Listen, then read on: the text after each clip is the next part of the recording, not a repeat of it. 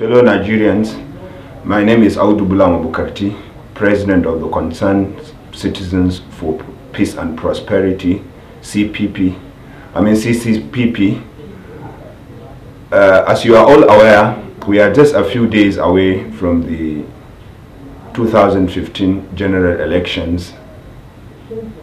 an election which is capable of making this country a great country, but it's also capable of making, disintegrating the country because of the sensitive nature of the election. And as the Nigerians, we all know that we do not have any other country to be proud of than Nigeria, and that there is no any other country in the world that can accommodate 70 million refugees. I therefore want to call on the Independent National Electoral Commission to ensure a free, fair, transparent and violence-free election, and also call on the security agencies and especially the Nigeria Police Force to be non-partisan and be diligent and competent in discharging their duty of protecting lives and properties, particularly during these elections, and also call on all political parties to watch their words and their conduct and condemn all violent activities from their followers or from the followers of other political parties, and also call on the youth to recognize the fact that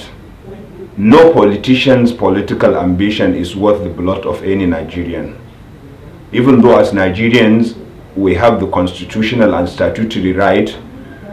to support, campaign and vote for a candidate of our choice and also make sure that our votes count, but under no circumstance shall we resort to violence. Violence helps no one and has not solved any problem throughout the history of humanity. We can well remember what happened in 2011, where more than 865 Nigerians were killed, thousands of places of worship were destroyed, billions of naira worth of property were looted, all because some people were not happy with the declaration of the winner, and yet those destructions and losses have not brought anything good to the country. We should therefore recognize the fact that we would have to have a country and a people before we can talk of opposition or any posts. Therefore, please, let's keep away from violence and make sure we assert our rights within the bounds of the law. Thank you very much.